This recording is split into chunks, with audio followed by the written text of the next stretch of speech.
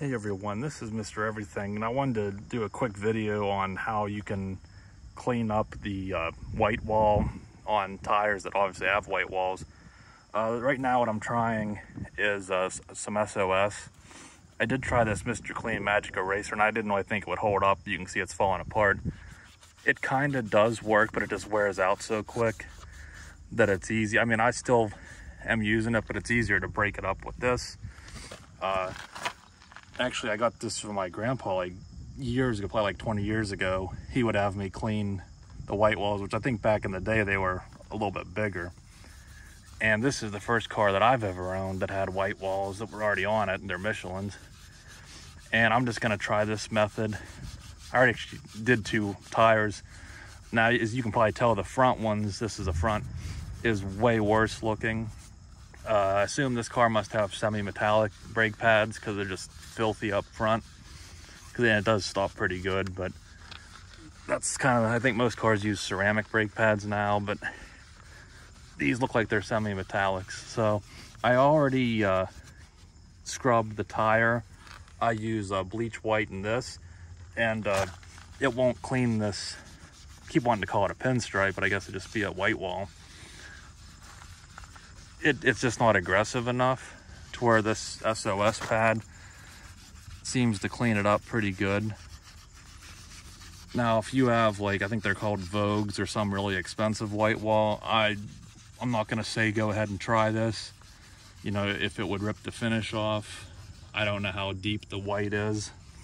If it's just like dyed on top and if you scrape through it turns black, I can't say. And you know, a lot of your classics, they have that really nice big white wall. You know, this might not be the best method because you'll be here all day scrubbing.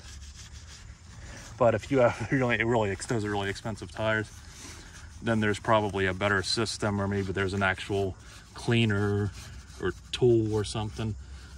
But if you're just regular set of white walls and you want to do it easy and cheap,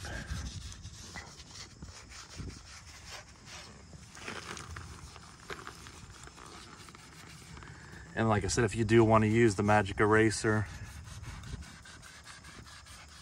once you get that heavy layer off, I'm not sure if this is helping any, but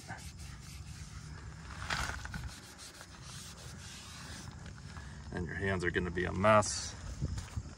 And I'm trying to do all this one-handed, but let's see.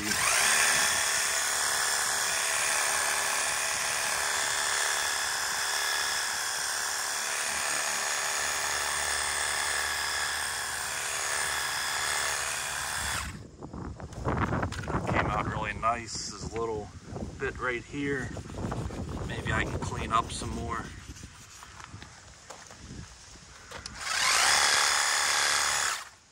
And there you go. Now this side I already cleaned the wheel too. Looks really nice. This whole side.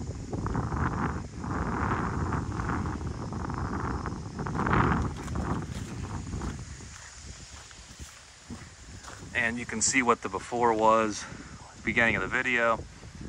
And I mean, I could go over it again if I missed a little bit, but I think that came out nicely. Obviously, I still have to clean the wheel, but just try an SOS pad if you don't mind. See how that comes out for you. It worked for me. So thank my grandpa for teaching me that one. Maybe that's already out there, but if you didn't know, that's one method that seems to work pretty good. So thanks for watching, and you'll see me in the next one. Have a good one.